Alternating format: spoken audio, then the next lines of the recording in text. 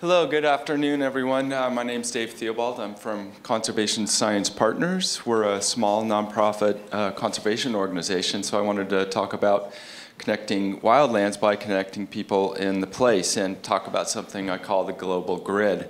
So, like you, we have, over the past couple of years, our work has been transformed really by using Google Earth Engine. These are a couple of our projects. On the left, this is a transboundary mapping of potential jaguar habitat. Allowed us to pivot and be quite agile and respond to draft comments for the recovery plan, for example.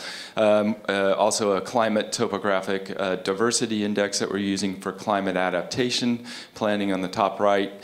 We're also making great use of the AppSpot technology to be able to take these increasingly widespread or wide extent map with increased detail and make those available very quickly to our clients. So this is a State of America's Farmlands that we'll be unveiling this summer.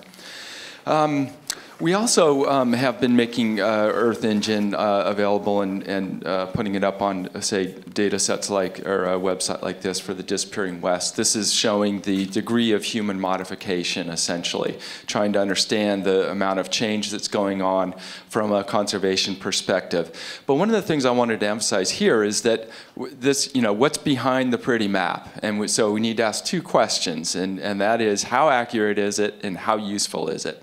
So I wanted to get at that a little bit.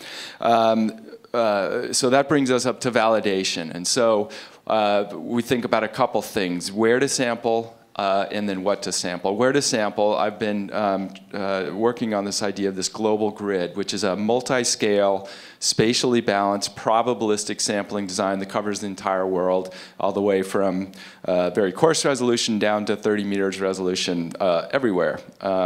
It's flexible, encourages collaboration by leveraging previous and nearby collected data. That's one of its main goals, and because it's complete for all locations across the globe, I'm hoping, and we make this available, I'm hoping that this can provide some means for some collaboration.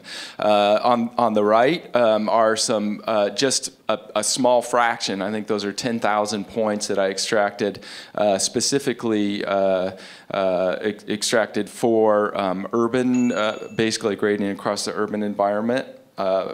Brought those in. This is also validation and training, what to sample. We do all this in Google Earth Engine.